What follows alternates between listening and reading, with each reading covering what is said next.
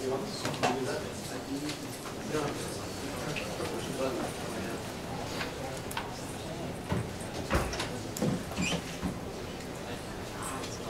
welcome to a presentation of a user study. The population of this user study is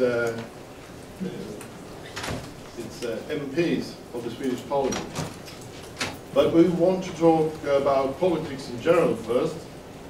And it's myself, Einar Spetz, Sweden. And this is Teemu. Hey, hello, Teemu Leinonen from Helsinki, Finland, from the Aalto University. I'm an associate professor over there. And I've been with the Wikimedia for a long time, and also been following the Swedish chapter, which has been much more active than the chapter in Finland, which is just about now taking really over.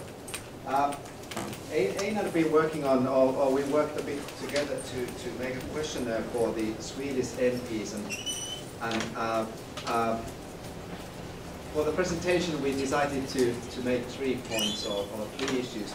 Just a bit of general discussion about Wikipedia in politics. I have one example from Finland.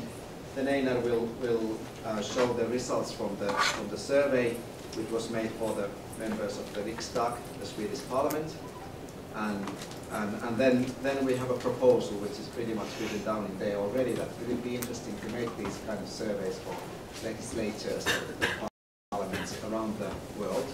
How do they see Wikipedia and how do they use it in their daily work? But about the Wikipedia in politics in general, I think okay, we all know what is politics, but I think it's good to remind that actually it is an issue where you make a decisions who will get what, when, and how. It's not just taking care of the government business or administration or governance. It's also things where things are decided and someone will get and someone will not get something. And related to that, there was this is an anecdote, but I think this kind of anecdotes you can find everywhere from the world. This was something what happened now in July in Finland. It ended up to be quite big news in Finland.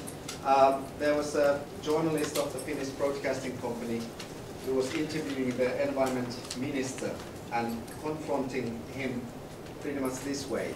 He was referring to NASA and British National Weather Service statistics, which are showing that the global warming has ended.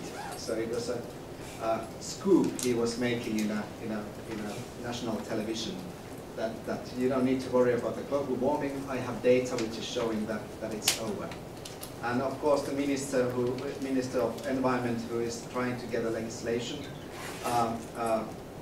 which is based pretty much to the worries related to global warming, was responding quite nicely. Actually, he was saying that well, the scientists are telling the facts, and I'm just a politician who make policy based on scientific facts. But of course, this is confusing a lot of people. If there's a journalist who comes from the National Broadcasting Company and is making references to data showing that things are getting better, and we don't need to do policy for this purpose, but rather even doing a policy for something like global cooling thing, it's confusing a lot of people. And then if you think the members of parliament, these are Finnish members of parliament. I took one person from every political party. They are pretty much ordinary people. Not to say that they are not good people or wise people, but they are ordinary people. There's a singer-songwriter, and there's a nurse, and there's a businessman and a sportsman, and so on. So these are the people who are then confused about the messages they read, what the journalists are saying, and then what the minister is trying to reply. And of course, just one of these people. We have 8 parties in the Finnish parliament, and only one of these people come from the same party as the minister, and everybody else may be at least critical about the minister's comments. So where comes the picture of the Wikipedia or access to information comes that then of course the members of parliament need to look for reliable sources, and we may guess, I guess in this room, that we consider Wikipedia to be relatively a reliable source, and what Wikipedia says about this topic is quite clear, that scientists are more than 90% certain that it is caused by greenhouse gases and by people, so something should be done. And this just as an introduction to the user study, which Einar will go on, like or introduction to the fact that the politicians need reliable information. They don't have time to read the scientific papers or articles. They rely on encyclopedias and journalism, of course, and plus in a democracy they are very ordinary people who really rely on other people's telling them how things are when it comes to factual information. And now we continue to the survey we did for the Swedish MPs. Yes, we agreed on last year's Wikimania when we were standing at the Library of Congress that we should make actually 2 user studies in our parliaments. So far, it's only Swedish parliament that we have addressed. So, and I was doing this on behalf of the Swedish Wikimedia chapter. Though they weren't like paying me or anything, but it was like gave me more credit when I approached the parliament. Okay, so it was I put together a questionnaire and emailed it to all representatives. And in Sweden, all representatives means 349. There are 349 seats in the Swedish national parliament. And today, in this period, 4-year period, it's 8 parties that occupies these seats. And the outcome of the user study was 96 answers, and they all came from all the 8 parties in Parliament. There were lots of reasons why you could imagine lots of reasons why they didn't participate. It's not their first priority to answer questionnaires, and ours is not the only questionnaire that they receive, and it's a kind of fatigue when you ask them to please can you fill out, and so the questionnaire was open 40 days, and I had to constantly remind them. Can you please participate? Okay.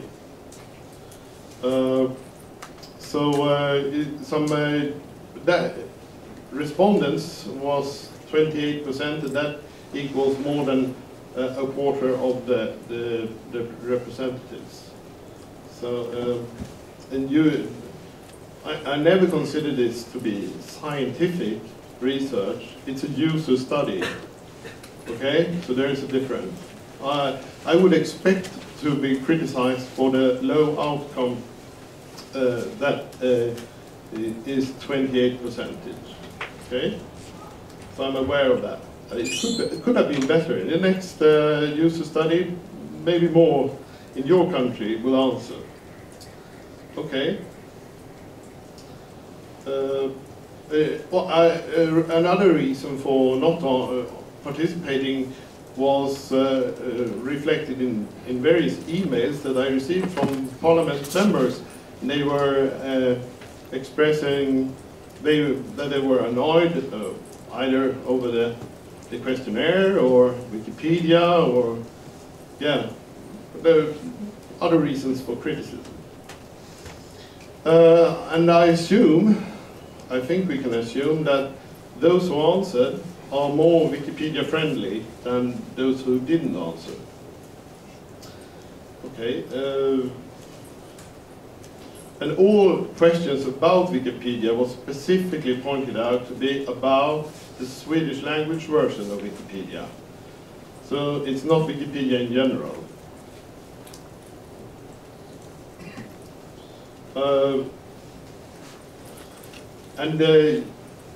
One thing that you have to take into consideration is that the way parliamentarians work, they have a lot of serious tasks, of course,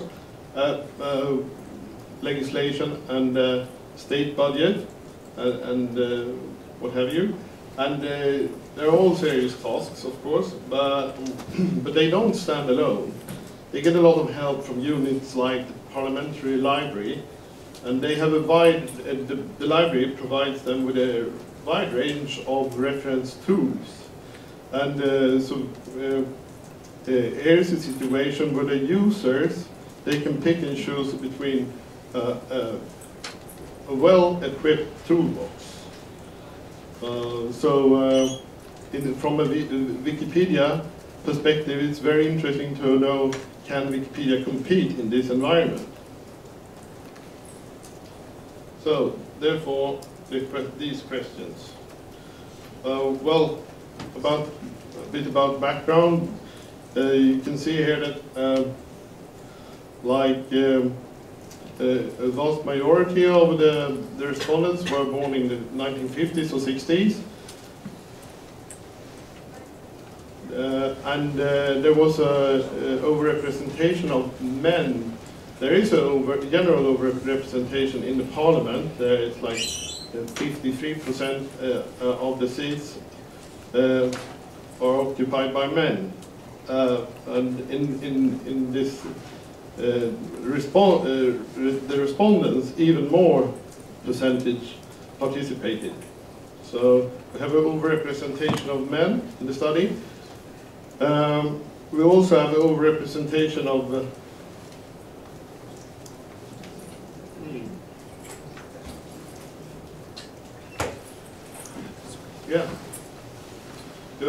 we have an overrepresentation from certain parties, like the Left Party and the Green Party and the Christian Democratic Party. They were very eager to answer.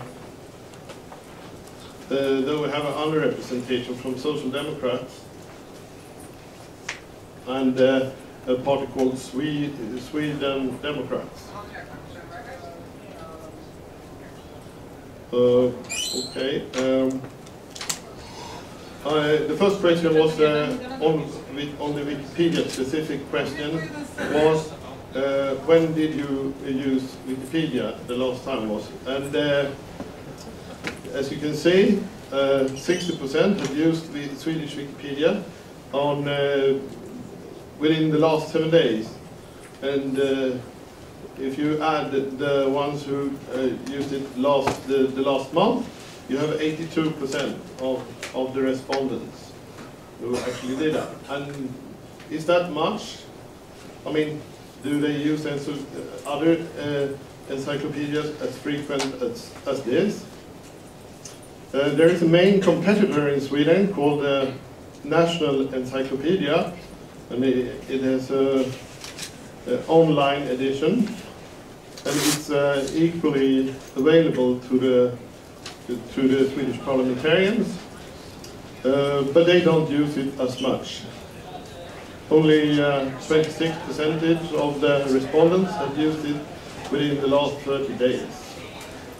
So it was a knockout victory for Wikipedia there. Well, it should also be said that 5% of the respondents had never used the Swedish Wikipedia, the language version, and the equivalent using NE, National Encyclopedia, who had never used the National Encyclopedia was 32%. So it seems like among the respondents they prefer Wikipedia. Okay, I have to hurry up. We also looked on the usage of Britannica Online. And the brown part of the circle means never used. So they don't sit around and use encyclopedias very much in general, but they use Wikipedia. And the question is why?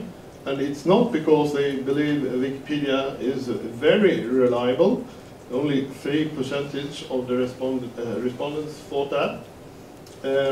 But it's because it's fairly reliable. Yeah, it's enough for them. It's good enough. Yeah, and we also asked, have you ever recommended using Wikipedia to any other member of parliament?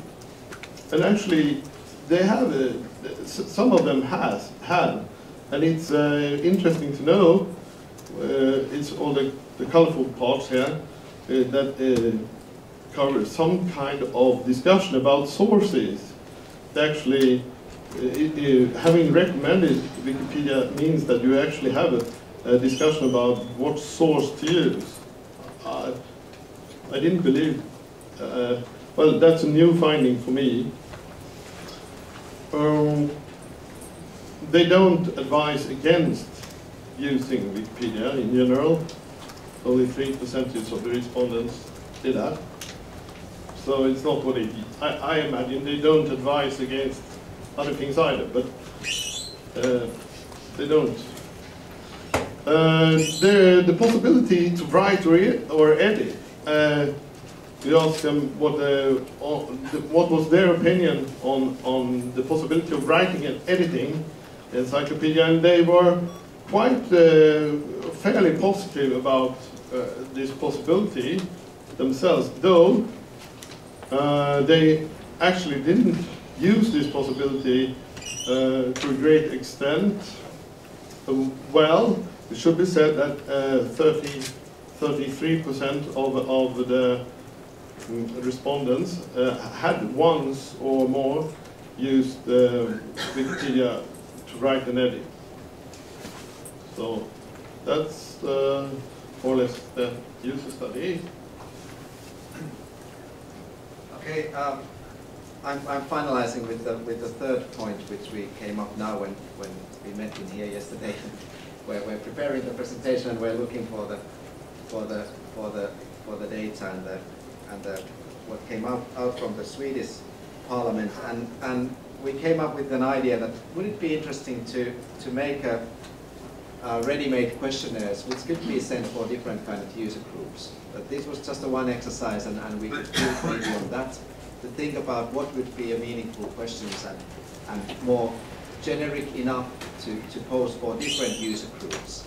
I think just asking the parliaments would be quite interesting, and there would be a lot of benefits, especially with the outreach, kind of educating the political decision makers what is Wikipedia and how it works. I guess many lobby groups are actually using questionnaires to do exactly the same. In general, it would promote the free knowledge among the legislatures around the world. They would know what it is and how it works. Of course, promotes transparency in administration all in and then, of course, from the research point of view, we could get quite interesting data if we could add it to certain central repository where anybody could use it for their own purposes. Do you want to have a last word?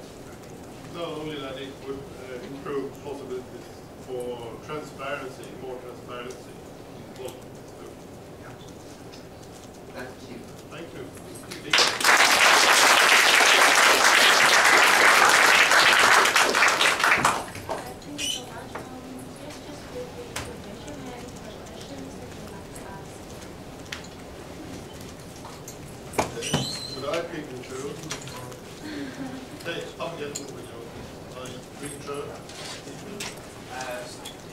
Actually, I really like your idea, coming from the first part of the presentation, about using Wikipedia to get reliable information. It just happened to me that, like the specific example you gave, global warming, probably, it's a very controversial article.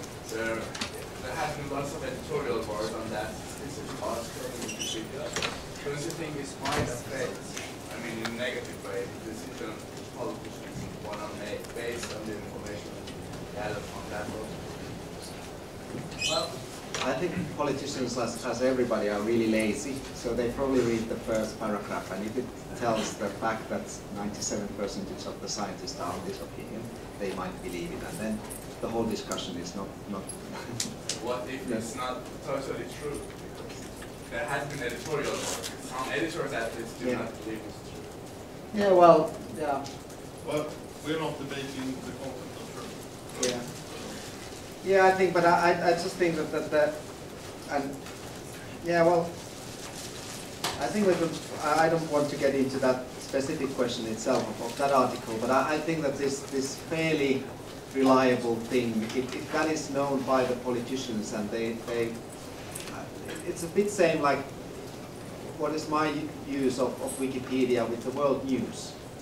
I don't really want to. A bit relates to Jimmy's talk today, that I don't want to follow that. Even BBC becomes quite annoying.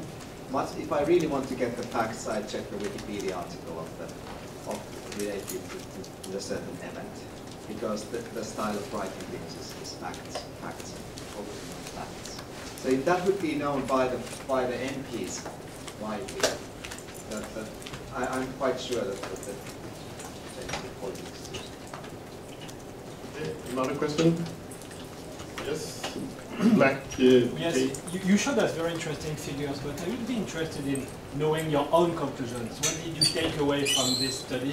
What were your surprises, or what did you understand better after doing this? I did a user study. It was teachers in upper secondary school before, and they all believed they were surrounded by Wikipedia critics.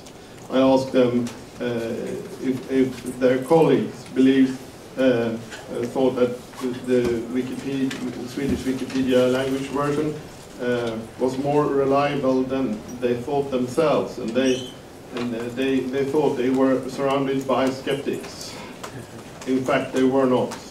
Okay, and that was a couple of years ago, and nothing of that showed in this user study. Politicians in Swedish Parliament do not believe they are surrounded by Wikipedia skeptics. That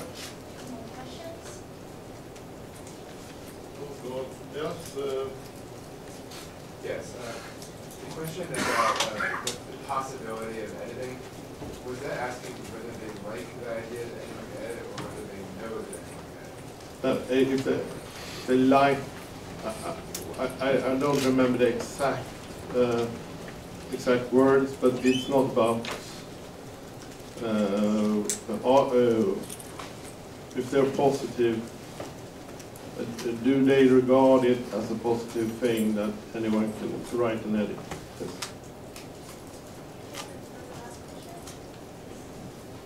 Well, I'd like to know if you asked the politician who told you they made some edits on Wikipedia, if those edits were about their own profile or their own artist or something else. Most definitely, yes. But I didn't ask that question. So.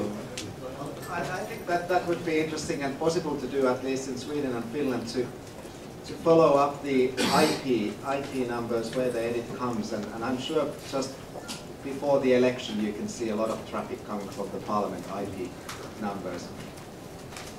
Yeah, I believe so too. Okay, thank you.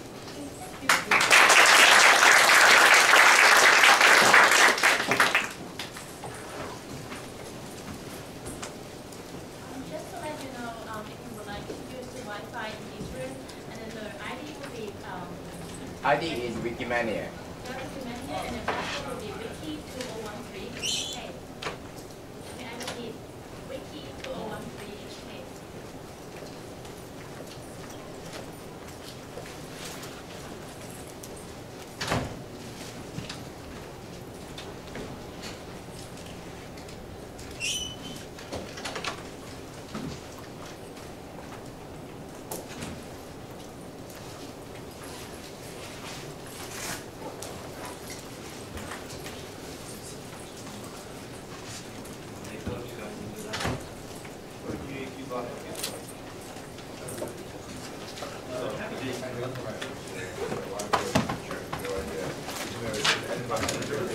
might know